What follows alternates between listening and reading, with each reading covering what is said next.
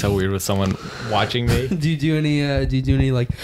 Do you do any warm ups? I definitely don't do that. Oh, red leather, yellow leather. No. Okay.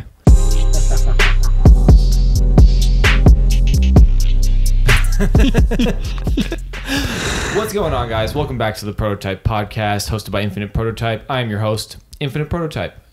Today's episode, I got my boy, Will, Koenig-Vinicombe, the founder of Mosaic Vision Productions, the owner, the sole proprietor, the only employee, and we're going to do the podcast today. He's a photographer, videographer, and all-around creative vision image maker. How you doing, Will? I'm doing good. Thanks for having me finally. Don't say finally. It's fucking impossible to get you out of the mountains. You finally come to the city for a job. That's true. And then you actually are like, oh, I want to be on the podcast, so can I stay over? The city gives me the heebie-jeebies. Skeeves me out. Makes me feel feral. Is it all the dangerous subway crime lately? No, actually, the crime isn't really what bothers me. It's kind of the congestion and like the amount of people. I don't like the amount of shared space. There's a lot of it. It's only shared space, it's really. It's only shared, so you can't escape it. Even like the nice areas you're supposed to like lounge and have leisure is like there's a dude like wiping his ass with a banana peeler or something. Like literally though. So what brought you down to the city today besides hanging out with me? Today I had a shoot at this really cool studio called Planet X in Brooklyn. They have like a green screen wall, a green screen warped wall, and a LED wall and ceiling, and they've got the entire place calibrated with Unreal Engine so that they can oh shit! So they can do like the moving backgrounds behind people and shit. Yeah, it was really cool. That's crazy. So what were you doing on set today? I was first AC on set today, so I was the first assistant camera, so I was pulling focus for the camera operator, and I was kind of co-directing the actual content that we were shooting. Can you talk about what the job was at all? Are you allowed to? Yeah, so it's pretty funny actually. I connected with these guys through another studio owner that I work with, and they have a children's band that is growing rapidly, like in popularity pretty quickly.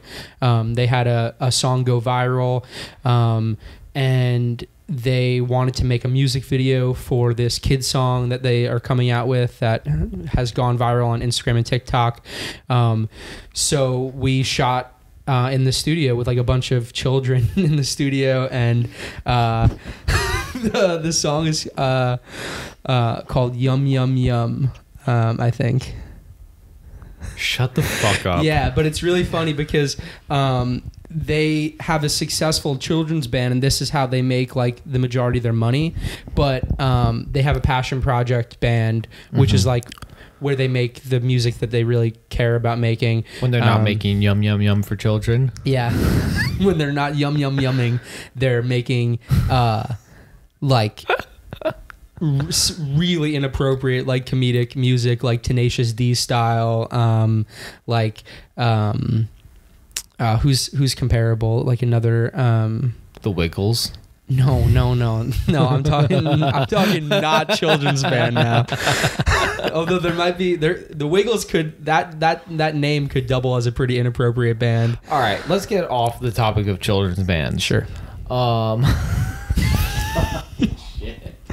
Anyways, so you were pulling focus for the camera operator. Yeah. Sick. And yeah, it was really cool. They had this giant like robot jib arm that the red camera was on, and yeah. By the way, did you hear that Red was acquired by Nikon, so now they're worthless basically? Why are they worthless? Because nobody who owns a cinema camera wants to be operating a Nikon. I mean, they are now. Don't you know that cameras are all about status?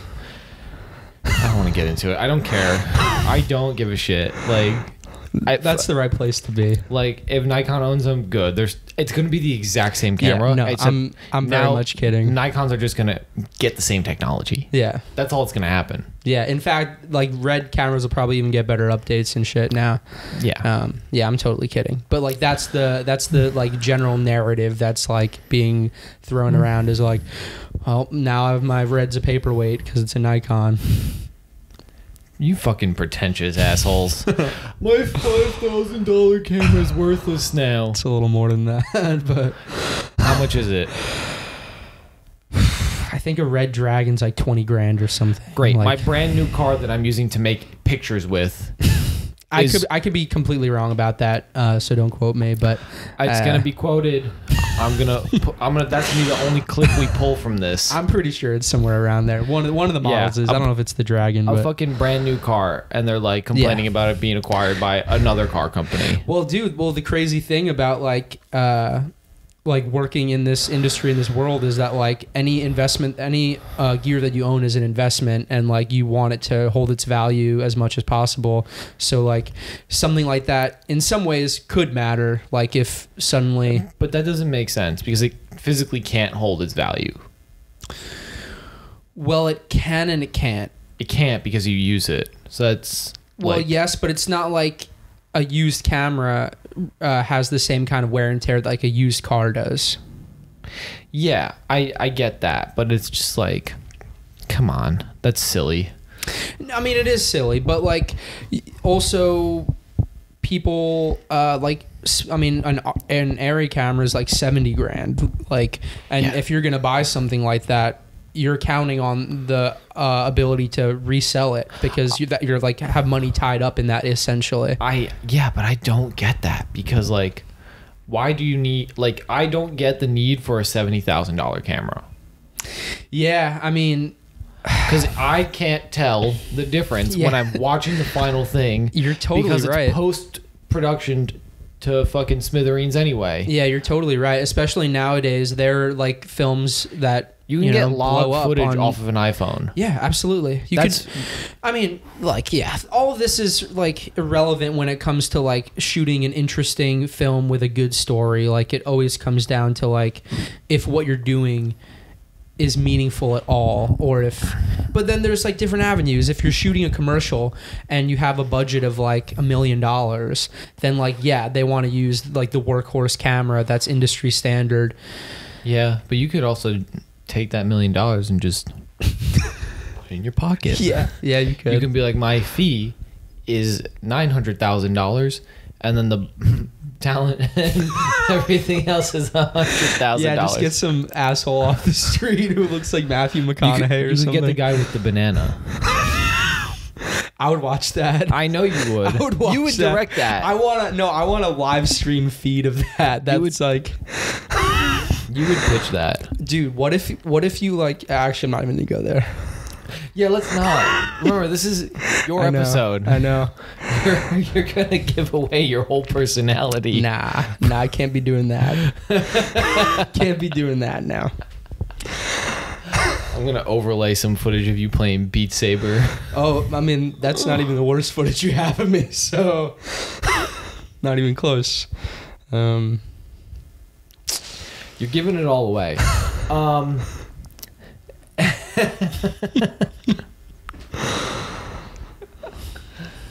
Oh my god. Why did I let you on? I don't know. Maybe you were. I mean, it's gonna be a good episode. We've got good banter, you know. We have good. We've known each other for a while now. We have known each other for a while, and that's something worth noting. Like, I've seen you go from this absolute know-nothing infant in a photography department who was literally throwing wooden objects around in a room full of computers. When I first met you, I was about to be like, what are you talking about? And then immediately understood. Yeah. When I yelled at you for kendamaing in the fucking lab. Yeah, I like that as a verb. Yeah. So I watched you go from that to now you're a small business owner. That's right. I'm proud of you. Thank you. You've grown up just enough. Thank that. I actually love that compliment, and I hope for the rest of my life I can maintain that. Truly, Yeah, that's important to me. It's good. But yeah, no, you have seen me transform, and you have been a big influence on me for sure. From the get-go, you were a large influence on me. Not right out the gate because we weren't really in the program at the same time so much. Yeah. But somehow we became very close after you graduated, and it grew from there, which is interesting. Yeah, for sure. And you've made wild things happen for yourself in the time that we've known each other also. Like, I've watched you transform your life, the lives of people around you, and yeah. I don't know about that one, but... Well, yeah, you do. You're you're not good at taking compliments, but... But anyway, you own a business. I do. You're a small businessman. Yeah, as of this past August 2023, I technically own a business, an LLC. You own an LLC. Are you registered in Delaware? Am I registered in Delaware? We're going to talk about that later. Anyway, so what is your business? So my business, it's a production company, but really it was kind of formed out of necessity of me being a contract worker and freelancer who needed some legal protection, along with the ability to start branding myself and making something a little bit more legitimate to show people when sourcing work. You should have said the name of your business when I asked. Oh, yeah. Mosaic Vision Productions. Come on, man. That was a softball. Well, what did you ask? I asked, what is your business? Yeah, you asked what is your... Okay. I thought you meant what is it, not what is both. the name of it. Both. Okay. My business is Mosaic Vision Productions, and a Hudson Valley based production company providing video, photo, and editing services to museums, institutions, organizations. Anyone in need. Anyone in need. Anyone who needs video work can hit this man up. Yeah. Not just Hudson Valley, though, because he will travel down to the city to work for you. Yes. If the price is right. Yes, I will work in the city. I worked in Florida for the first time recently, which was cool. It was my first travel gig. Which you want to talk about that? Because that was a sick job that you did. Yeah. So I have some family in Florida, and they connected me with the Arc of Space Coast, which is a nonprofit organization based in Florida, providing day services, group homes, and other facilities for adults with disabilities. And I created some content for them, interviews with parents, with clients, with people who work there, as a means of generating donations at a breakfast fundraiser that they had. You basically soloed a full stack production. Yes. Yeah. That's fucking sick. Yeah, and the sickest part was that we raised $15,000 in 2 hours. After the creative was launched? So they showed the videos live at this breakfast benefit where they had a bunch of people invited to come. Gotcha. That's sick. Yeah. Hell yeah, dude. Yeah, it was. It felt really good. It was like easily the most meaningful project that I've worked on, and I got to film on the Patrick Air Force Base, which was crazy, and just like. People in the South are crazy for sure, but also like so nice. Like everyone was so nice to me. I really enjoyed myself. Yeah.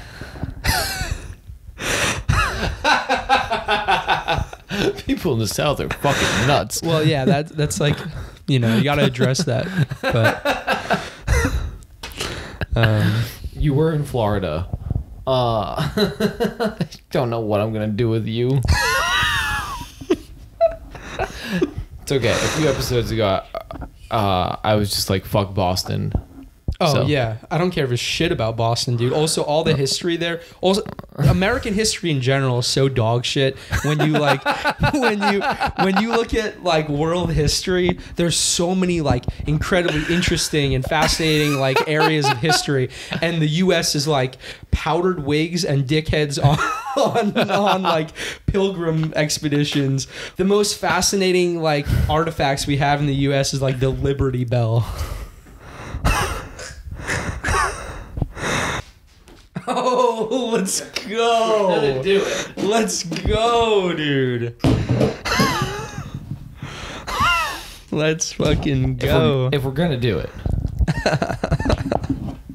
You want to describe what's happening right now? Yeah, you just pulled out this beautiful bottle of 1800 tequila. Reposado. I've never had this. This looks elegant. Wow. Let it be known, there's never been another guest on the Infinite Prototype podcast that has had the tequila broken out for them. We're gonna do it. We're gonna do this fucking stupid. Cheers.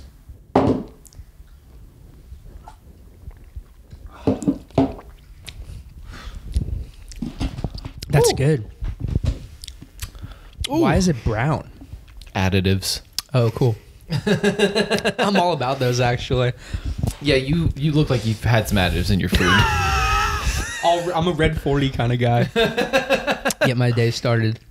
I guess like a little bit of background to like why I'm even in this field of work. Mm-hmm. We were in the same photography program. We were going to school to be artists, and I still consider myself first and foremost an artist. Mm-hmm. But when I graduated, like everybody else, it comes time to figure out how you're going to start making money. And I have a lot of things that I like doing in my life outside of art and outside mm-hmm. of work. So I'm not really interested in living the starving artist lifestyle. I really was driven to start making money as fast as I could. Yeah, the starving artist idea is bullshit, and I've said that a bunch of times on this before. It's nonsense. Yeah, and it's a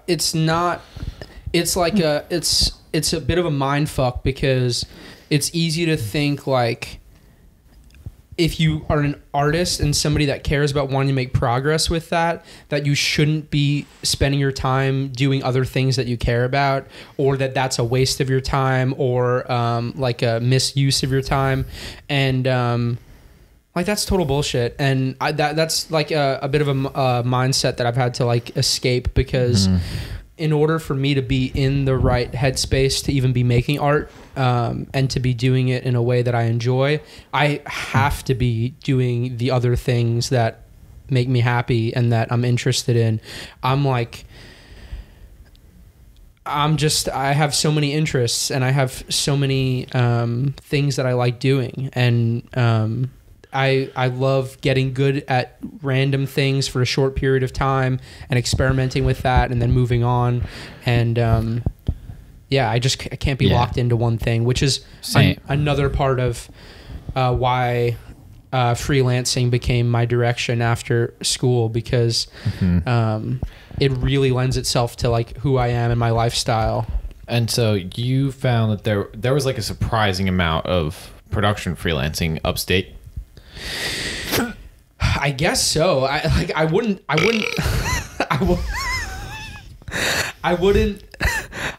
even say that to someone, because it doesn't feel that way. But I guess there is, because I've been doing well for myself and continue to expand that. You freelanced enough in the Hudson Valley of New York to need to make a business out of it. Yeah. That's fucking crazy. Yeah. So what was the thing that made you need to get an LLC? What was it? The amount of money you were making? Was it you said legal protection before? What kind of legal protection does that afford you? Yeah. So with this kind of work, you're a lot of the time shooting on other people's property, shooting with people using your own equipment. shooting with people, sometimes using their equipment. And so as soon as you enter that world, the opportunity for a lawsuit arises. And if that happens and you don't have an LLC and you're operating as a sole proprietor, you can be sued directly for all of your personal assets. So, you know, that wasn't like an obvious immediate threat for me, but that in tandem with and so an LLC protects you by basically containing your business separately from you as a individual. So all of the business assets are separate from your personal assets. So if you get sued, it's the business getting sued, not you individually. So you can bankrupt the business but be okay individually. And yeah, so it was that in tandem with trying to figure out how to start marketing myself and branding myself, because that is so massive in acquiring new work. And it's like not something that even to this day I'm interested in doing for myself. I struggle all the time with this whole small business thing because there are so many aspects of it that I have no interest in. Yeah, you are running a business. Yeah. Or I mean, you don't have to act like you are, but if you want to I know. grow, then you have to act like you are. I know. And we've talked about this well, yeah, when I fucking yelled at you for like an hour the other day. Yeah. Yeah, and that's why, you know, it's good to have a friend like you. But yeah, it's really tough. And that was one of the things that I was thinking we would talk about, you know, is like I have like in the time between August when I started the LLC and now, it's been an absolute roller coaster of like emotion and opportunity, like ups and downs the whole way. And I'm like on the upward rise right now of a major down for myself. And wow, the upward rise of a major down. Yeah, so like I was very down in the past 2 okay, so you're coming up. I'm coming up and it feels good, and like I'm getting back into that groove for myself. But I've had a rough time like this winter with my business and with just myself and thinking about myself as a business. You know, there are like so many compromises that you have to make with yourself in order to operate as a flourishing business. What kind of compromises? That's a great question. You're like, I've sacrificed so much. No, what have you sacrificed? I don't know. No, like the sacrifices are really more like mental for me than anything, and it's because of the place that I come from, of like an fine art background. Like I am so ingrained in these ideas of thought where like I like the things that I make are precious, and that like they are a part of me, and that like I am expressing myself, and it's like representing who I am. And it would be so much easier for me probably if I didn't go to school for art and if I just started freelancing right out of high school. Yeah. But that never would have happened. That not with me. Like, yeah. So everything happens for a reason, but no, I mean, I know some things do not happen for a reason, but that is a different podcast. Well, anyway, sure. I totally agree with you. Like, it's an unlearning, right? Because a business is not you. A bit like, which is weird, right? Because like that's like where we get into the whole like businesses like having like protection of like a person, which is like crazy, but like a business is not you, right? Like what you make should be good, but like, you know, you don't have to like craft an email or craft like marketing material in the same way that you craft like a documentary, right? Right. That I think is like the key difference there. Yeah, absolutely. I'm wearing hats that I never wanted to wear or intended to wear. And if I wear them well enough for the period of time that I am, then ideally I'll get to a point where I don't have to. And like that is the long-term goal, to get to a point with what I'm doing where I can have people who do it better help me and take those parts over. And it's also so tricky because like it was never my plan or my goal to have a production company, but like at all, like, and it's still not like if you were to ask me in an isolated situation where I didn't have to like make money for myself or try to achieve the life that I envision, then I would just fuck off and make art like forever. And just enjoy time with the people that I care about. But that's not life. You and fucking literally everyone else on the planet. Yeah, well, no, some people hate art. Some people hate art, but that's because they fucking don't know how to make it yet. I know people who have said I hate art. Those people can go fuck themselves. That's what do you think about that? They can go fuck themselves. Like you fuck you. You suck. If you're like, I hate art, like, no, you don't. You just don't know what you're consuming that is art. That's right. And then like B, like, suck my dick. Like you're just trying to be like edgy and fucking tough and whatever. And like go fuck yourself. Like, I agree. Fuck you. That's why. That's my opinion. That's my take. It's not anything logical. It's just like I don't believe them and I don't fuck with them. Like, you're a liar. Yeah, people shit on things that make them feel insecure about themselves, and art is expression, and people who can't express themselves get angry at it. There you go. Yeah. What he said. Fuck you. Fuck you. Yeah. So, you have been trying to build this business up. Yeah. And one thing that you said that was interesting was like talking about how it's not you, it's the business. But like, one thing that I'm finding about this line of work that's like another mind fuck is that there are so many avenues for what it is that I'm doing at the moment. You could be a production company that is renting out gear and that's your whole thing. You could be a DP who doesn't even own their own gear, just gets on gigs and has the rentals taken care of by the production. Or you could be a DP with their own gear who is a small production company and makes a living through selling themselves on Instagram.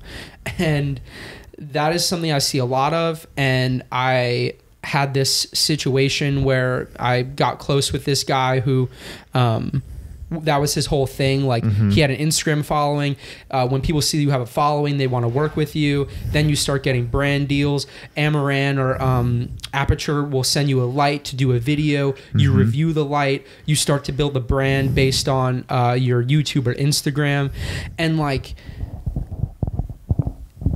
it makes you feel like, am I going in the right direction and I just have to give it some time, or should I be doing this other thing? And I hate it because I don't want to be some guy on Instagram making like LUT videos about like, okay, like, yeah, like I have my new LUT pack up.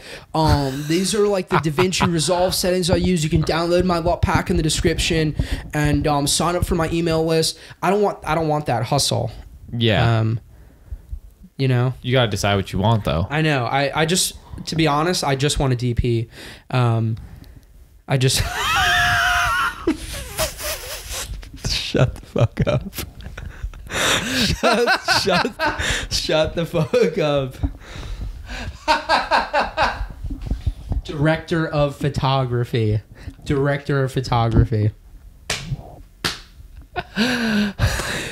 If you're laughing too, you have a filthy mind. Oh my god, that was good. Yeah. But yeah, and so something kind of crazy actually. This guy that I had connected with, who was like mentoring me in a way, who had an Instagram following, did the gear reviews, one of these guys who like the only thing he knows how to talk about is gear and like the newest, most expensive type of gear. Like the story doesn't matter at all. I came to find out that he bought all his followers. He bought his followers, and then the road just opens. And then you can start doing product reviews, and the companies will send you stuff. That's crazy, dude. I know that doesn't make any sense because then there's no conversion. Well, yeah, I mean that's the thing, like because that deal is gonna like they're gonna send you one light, and then they're not gonna get any sales with the code they give you, and then like your deal, like you don't have a deal anymore. Well, they might do some. Like it's hard to say, right? Because when you buy followers, people then see them like then later on as time progresses, people see the amount of followers you have. And they're like, oh, I should be following this guy. Maybe, but like that still fucking doesn't make any sense. I know. None of it makes sense. And it makes it feel even more like a sham and like, wow, like what is real? Does real art ever reach the height that it deserves to reach, or is this all just a facade? Well, that's like no and yes. So like art, like because the art that's on top of like the art industry, right, which is supposed to be like the cultural hub, like that's all fucking bullshit. They're corporations. Art, like which art? Like what kind of art are you talking about? Every major gallery is a corporation. They have locations in multiple cities. They send their artists from one location to another to make the appearance of that artist having multiple shows in all these places to introduce the same work into multiple different markets. They're McDonald's of art. What the fuck? Yeah, that's how it works. Art. That's how big art galleries work. They like just open locations in these multiple cities. They swoop up artists from mid-tier galleries that are like doing well. They prospect on them. They show their work in a bunch of places. That will inflate the value of the work. They'll sell it to as many people as they can, try and get it in an auction cycle. If it does well at auction, the artist's work is going to inflate to massive heights, and then it's going to fall off a cliff until they die. Wow. But anyway, so it's because they only stay relevant for because you're only gonna go up so much when you're alive, and like the hype train only has so much hype on it, and then at that point it's everyone just like speculating on your work around the time when you are probably gonna die. What I would give for a ride on that hype train, bro. Yeah, you don't want it. No, but you're anyway, right. All I'm saying is that like art is the same way. It's like art. The art world functions in that exact same way, and there's nothing like unless like people do something about corporations in general. Like that's just gonna be the way the world works. Like, yeah, it runs everything. So don't let that bog you down, man. You gotta fucking no. I think you could definitely just improve your business and like figure out your operations a little better from what I've seen. Yeah, for sure. Absolutely. I mean, the whole thing is like even well before the business, I have gotten by for so long on a lot of luck, to be honest, and like my personality doing well with people, and like people recommending me and wanting to work with me more because I make myself an enjoyable person to be around, and I'm like dedicated as fuck to showing up and putting in the work and being like present in what we're doing. And that makes a huge difference. Yeah. And you do that very consistently, which is a huge advantage over a lot of people. Yeah. I mean, it's because like my like happiest and most thrilling times are when I have the opportunity to shine in a setting. Like if somebody gives me the chance at something and I have a couple hours to do that work, like that is my most fulfilled time. It's like I get to show what I can do, you know. I'm like, I guess I'm a bit performative in the way that like I like to work. That's working though. Like that's what a job is. I guess like, so. Yeah. That's what people do. Like everyone's different like at the office than they are at home. Like no one's like, and people are different depending on who they're around. So like that's just what it is, man. Yeah. Like, have you felt burnt out from these gigs? I No, I haven't felt burnt out from gigs. I've felt more burnt out from... Honestly, no, I wouldn't even use the term burnt out. I think the times I struggle the most are the times of no opportunity, when like nothing is coming and I have free time. I really, really struggle to like use my free time in the way that I say I will when the opportunity drops off. You know, like every winter in this industry gets slow, and every year I've been okay afterwards. And so this year I was really like, wow, 2023 like was amazing for me. The winter's coming up. I'm exhausted. I'm gonna have such a good time like working on internal stuff for the company, working on my own art, taking time to enjoy. 3 weeks go by, and after that I'm sick of it, and I'm dying to be working every day on a production again. And you're panicking about the money. And I'm panicking about the money, and like I have no reason to immediately be panicking, but it's just that that like stillness is very difficult for me to enjoy. Like I can make so much more art and so much more stuff for myself when I have very little time than when I have tons of free time. Yeah, I get that. Because which is weird, but... It's not weird. I think a lot of people struggle with that. Like, everyone wants to be at their best all the time, but, like, most people don't set themselves up for success in that way. Like, it's tough. You got to, like, build a system for doing well when you have so much downtime. Absolutely. And that's like part of what we had, like part of what you've talked to me about, like totally puts that into perspective. Like if I can like really get good at time management and become efficient at thinking of myself as an employee of myself, then I can free myself of a lot of stress and enjoy downtime more. Oh, look at that. You're listening to me. But it's tough, man. It's really tough. It's tough to actually put that into practice. Because there's nobody to tell you if what you're doing is the right thing, if it's the right direction, if the hours you're putting in are going to pay off. It's tough. There are. There's a lot of proven methods for telling if the thing that you're doing is worth it, and if it's worth your time and it's worth your energy, right? It's like what we talked about. It's like, okay, how much time did I put into this? Okay, what's like when I put that thing out in the world, like how does it perform, right? Then you're like, okay, that performed like shit, and I put 4 hours into it. That is a huge waste. I have to find a way to put out more versions of that in less time, so then you can feel it out, get a better sense quicker, and then decide where you should put your energy. Yeah. That's what you need to do. Like that's a really like analytical and intelligent way of doing it, because it is at the end of the day all numbers, especially nowadays with content and shit. Like you can hack it if you pay attention in that way. I just don't have that type of brain intuitively. I didn't either. I had to learn it. I had to be taught it like over and over again. Like I'm not a numbers guy, bro. I repeated math in high school. Like same.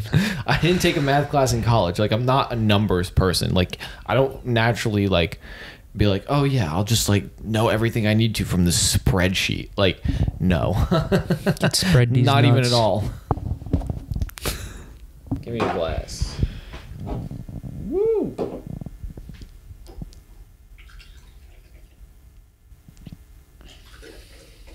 That last one hit my stomach like a rock. I was trying to play it off cool, but Same.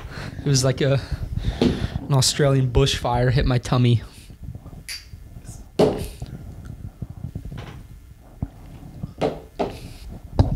Ugh. Oh my god. You want to talk about inspiration? Sure. Let's talk about inspiration. What inspires you? It's such a terrible question. Why is that a terrible question?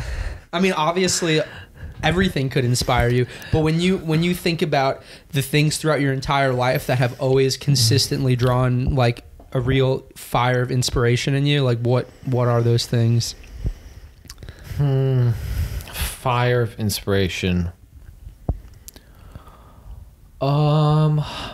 I don't know. It's like I've never been able to like pinpoint inspiration like that before. Like it's always just like a loose feeling I have. Inspiration for me is like the potential of something. It's like the possibility of it, of a thing existing, and I can't picture things. I can't like picture things beforehand, and I can't like know exactly what I'm gonna do, and I just like feel my way to an endpoint.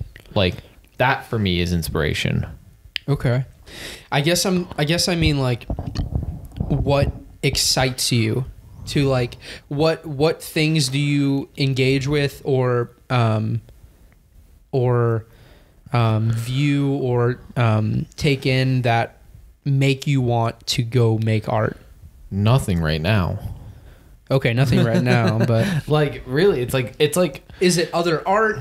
Is it? I mean, it used to be the city, right? It used to be like walking around, like just feeling energy, like it was like chaotic, a little bit like unsure of what's gonna happen, like not sure what I'm gonna see. Right. Like it was like uncertainty and chaos, or like I guess the best way to fit that description, right?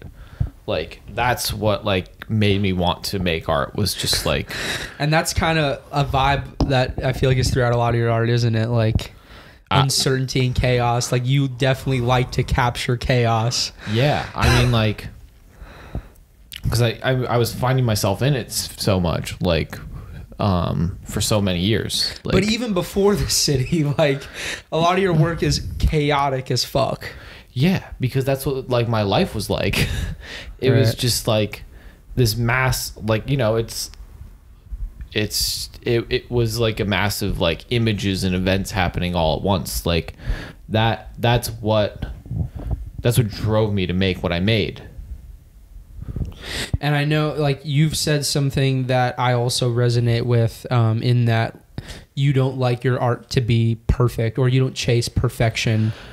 No, I don't give a shit about perfection. Me Perfection either. is boring. Me too. Done is better than perfect, because like I need to get to the gist of the idea that I have, and then I can just iterate on it. Yeah, absolutely. I agree. I am not at all of the mind to be like, I have this like perfect vision for the way this needs to be. I think that is like Mosaic Vision. Yeah, well, dude, even that's like I don't have a perfect vision for what that has to be. I'm so okay with things unraveling how they unravel, as long as I'm like making the decisions that feel right as I go, you know? I'm not like tied to any sort of outcome in any way. Yeah, no, and that's like what our training was essentially in school too. Like that's what we were taught to do. Like that's like conceptual art practice, right? It's like the idea comes first, and like the path, like that the research and the idea leads you to the final answer, not. And then the like, work is the practice. Like, yeah, exactly. Yeah. Like, so it's never about like committing to a medium or committing to like one thing over the other. It's like we have one thing that we're kind of naturally drawn to making, and then like, but whatever suits the idea the best to get it out is what we'll do. Yeah. Yeah, dude, I love that so much, and I think that's why when I finally reached that moment in art school, which I'm sure you know, and you have your own moment that you reached where like it clicked and you made something that you felt was like, okay, like now I'm in this, and now like I was recognized to some degree, and there's no going back to like the surface level like bullshit. Yeah, I think so. I mean, like, there was like a couple people's recognition I was chasing for a while, and then like when I got it, I was like, all right, I'll just fucking keep rolling with it. Like and it was definitely like on some slightly pretentious shit. Like it has to be, right? A little bit, because you want to like be like I mean, like I wanted to be praised. Like of course. I wanted like there was like two professors that I really wanted to notice me, and then I wanted everyone in class to fuck with me. I wanted everyone to think that like I was gonna throw up some dope shit every time, and that's what I was chasing after. Of course, I think I felt the same way. How could you not, right? Like when you're coming up in a program and you are seeing people above you or alongside you that are making things that impress you, and then you have mentors who are acknowledging why that is impressive. Like it puts you in a position where if you care at all about being there, which we both did, it like lights a fire in you to be like, I am getting that. Will, this cannot hear you when you're talking like that. Oh, sorry. Gotta be like in front of you like I this. was just thinking about how good I've been about it too. You've been really good, but when it's like this, yeah, my bad. This is silly. Yeah, my bad. That's not how a mic works. Yeah, no, for sure. I was pulling a Murphy there. You were pulling a Murphy. I love you, Murphy. I'm just kidding, dude. He knows what he did. But yeah. So what I was saying was, in that setting, your only metric for doing well and progressing is the opinions of the people around you that you respect and your professors that you respect. I mean, right? I didn't respect everyone there. No, like, no. No, for sure. Part of the motivation was like I didn't like what a lot of people were making. Yeah. So I was like, you were gonna set yourself apart. Not even set myself apart. I was just like, I didn't care about that. I was just like, other people were making some like boring ass shit. It sucked. So I was like, okay, let's make this fun. Like, that's it. Like, it was just like, it could be serious, but like, if you take yourself too seriously, you end up fucking just like putting a Hello Kitty TV on a pedestal with some shitty images behind it.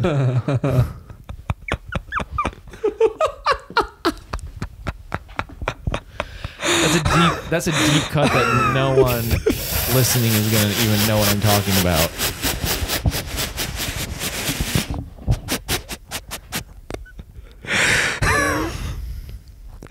That's right. Yeah. Could you tell me about your thesis? Are you interviewing me now? Is that how this is going? You have interesting things to say also, and then I can okay. Work off of those too. So why not? We're almost at time. You know that, right? We're getting there. We have a time limit. Loose one. Okay. But damn. Yeah, man. We've been talking for almost an hour already. It feels like 15 minutes. Like, actually, it really does. We've been talking for almost a full hour. So, like, we're at that threshold. You make that sound like it's a long time. It is a long time. I guess if you're sitting watching this, it is a long time. Yeah. Or even if you're just listening to it. Maybe we do like an hour 30.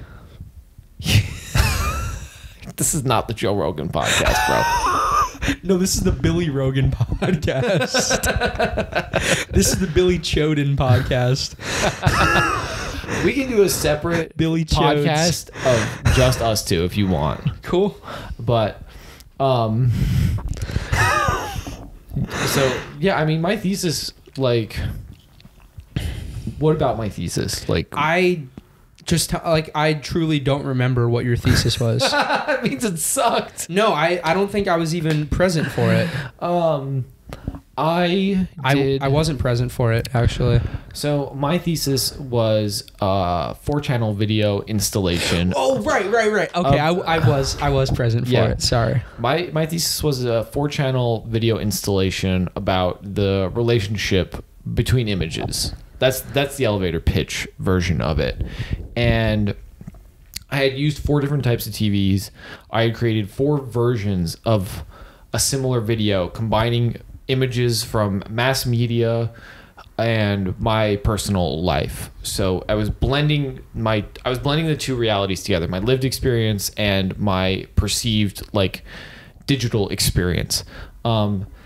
And this was before like TikTok, this was before like Reels, this was before Shorts. Like this is when Snapchat was like still kind of relevant. Like that's how like long ago it was at this point. Yeah.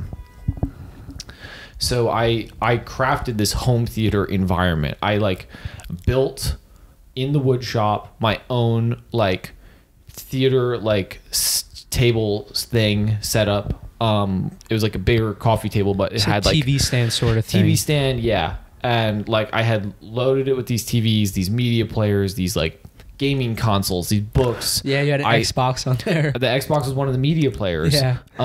Busted up old Xbox that I've been carrying around, and like I had this rug out in front of it and just like a bench in front of it. So it was just like this environment that you could come sit in front of the TV. The videos all had basically like the same content, and like I just chopped up the structure differently on each one. So that way and they were all different lengths. So they started off in sync, and then they gradually all were just completely out of sync. So when the viewer got to it, they would be coming at it at any one time, like as a unique individual moment.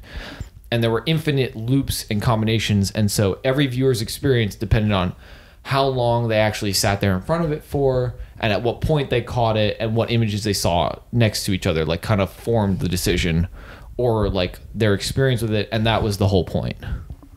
That was a very long-winded answer. No, I wasn't. No, you were just explaining it. Yeah, man, I do fully remember that now. It was fucking awesome, and and it's so funny that like I didn't remember that, considering that my thesis project was a 3-channel video installation on 3 CRT TVs on a shelf that I built, and yeah, like. It's crazy to reflect on that, actually, because like truly in the moment I wasn't thinking like, oh, I love Dan so much I want to create something similar. It wasn't that, but I think we just are excited in similar ways, I think, about similar types of art and technology and themes. But mine was during COVID, so nobody saw mine. No, they didn't. That sucks, dude. That like sucks so bad that you like had to graduate during that. Yeah, that was the other thing. Like I graduated during COVID, literally closed my laptop after my last class, and I was done. And I didn't have a graduation. I was just done. I didn't walk at graduation. Let's fucking go. That shit's for fucking lames. I skipped it. Let's go. Dude, you're too cool, bro. You're literally too cool for graduation. Me as well. That's not it. I just didn't feel like doing it. Like it was a whole thing to get my parents up to fucking sign up, register, rent a fucking gown for a piece of paper. Dude, I know. You don't even get on that day. You have to rent a gown. They can't just have them in a closet somewhere. It's fucking so stupid. So I just sat behind it. I sat next to a tree and drank while my friends walked across the stage. I love that. That was it. That's what I did. I appreciate that. Nah, I don't even know where my diploma is. That's funny. Yeah. Do you know where your diploma is? I do, but only because it's like at my parents' house on Long Island. Cute. And I just left it there. I think it's on the bookshelf. Oh, okay. Somewhere. Wow, so you just like flat out lied right there. I said I think. Go fuck yourself. Come into my home. After the pod, I will. Oh my God. All right. On your couch. All right, we're going to wrap this up, ladies and gentlemen. What are you talking about? What is he talking about? What else do you want? Don't you have any more don't you have like questions laid out for me or something, bro? No, I never have questions planned out. Dude. Aren't you supposed to be like asking me things or something? I did. I asked you a bunch of questions. You're like, we've been talking for an hour. Aren't you going to ask me something? Like, I'm just kidding. Oh my God. No, really though. Do you have any other questions for me? You sound like you want me to ask you a question. Well, now I kind of do.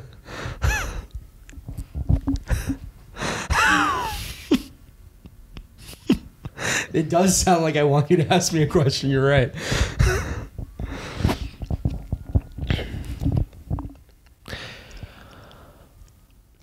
Do you have anything to promote? Yeah, so look at the camera and do it. Yeah, so at the moment, I have a proof of concept out for a short film that I'm the director of photography on, and it is the proof of concept for a feature film that we're hoping to get funded You can find that on my YouTube channel at Mosaic Vision Productions on YouTube. It's called Sweet Confusion, directed by Ben Rendish.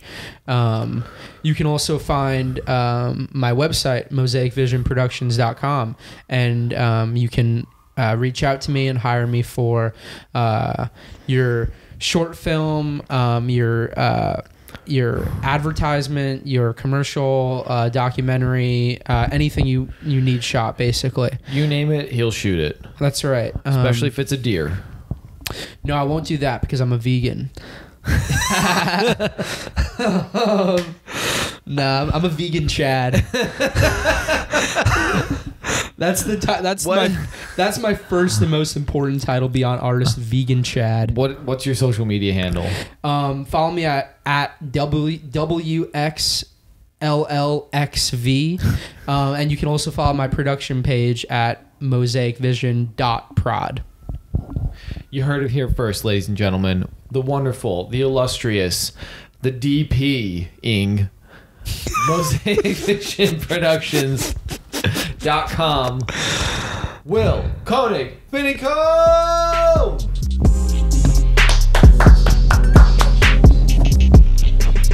Let's go. All right, thanks for doing this, buddy. Yeah, thank you.